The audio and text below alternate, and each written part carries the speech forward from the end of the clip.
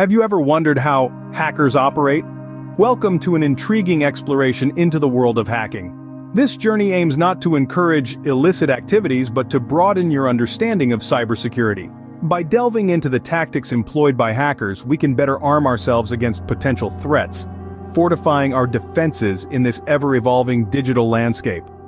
Hacking isn't just about breaking into systems, it's about understanding them, inside and out. It's a game of strategy, a continuous dance between offense and defense.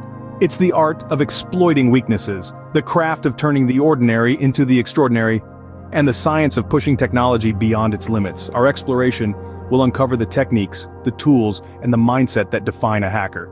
It's about knowledge, creativity, and above all, responsibility. So, are you ready to dive into the mysterious world of hacking? Remember, with great power comes great responsibility. Becoming a hacker isn't as simple as it sounds. It requires a blend of technical skill, creativity, and a deep understanding of how computer systems work. Step 1 in your journey to becoming a hacker is to learn a programming language. Why, you ask? Well, programming languages are the building blocks of the digital world. They're how we communicate with machines, and as a hacker, you'll need to be fluent. Languages like Python, JavaScript, and C++ are great places to start, but don't stop there. The more languages you're familiar with, the more tools you'll have in your hacking toolkit. Next, you'll need to understand operating systems. And no, I don't just mean knowing how to navigate Windows or Mac. I'm talking about a deep, under-the-hood understanding of how these systems work. This includes grasping the file systems, understanding process management, and getting to grips with user privileges. The Linux operating system, with its high degree of user control and open-source nature, is particularly popular in the hacking community, so that's a great place to start.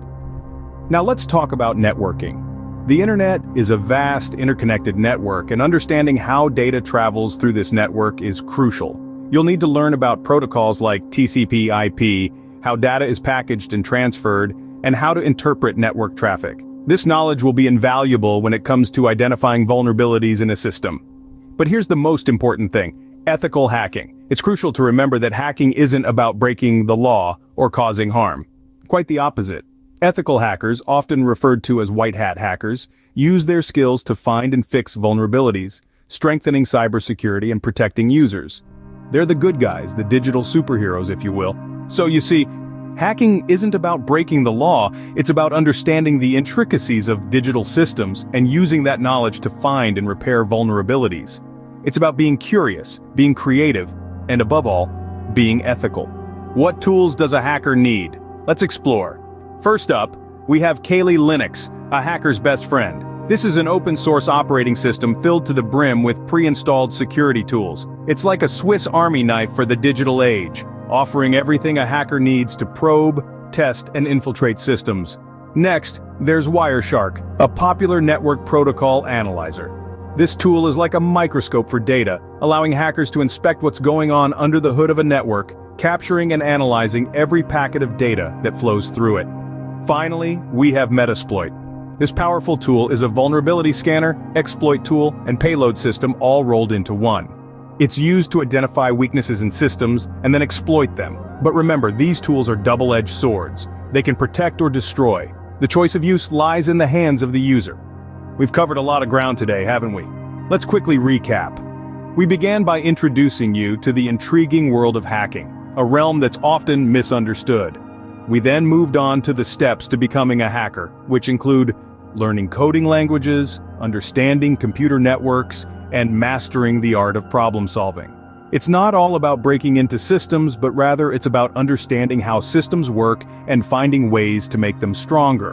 And of course, we also talked about the essential tools of the trade, from well-known software like Metasploit and Wireshark to concepts like VPNs and proxies. But remember, the intention here is not to encourage malicious activities. Ethical hacking is a crucial part of cybersecurity, helping to identify and fix vulnerabilities before they can be exploited. And that wraps up our journey into the world of hacking. Remember, the goal of learning these skills is to enhance cybersecurity, not to compromise it. Stay curious, keep learning, and always use your skills responsibly.